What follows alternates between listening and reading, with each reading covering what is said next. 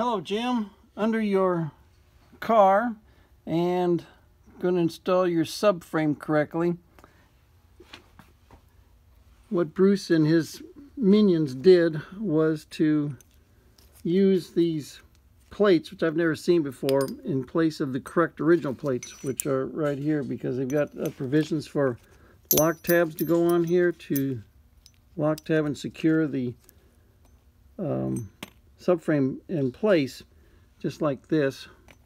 And they also, I think, had left out at least one of these, which is a limit stop for how much you can torque down the subframe. Anyway, we've got all new plates here, and again, I don't know where these came from, so we're going to get you taken care of.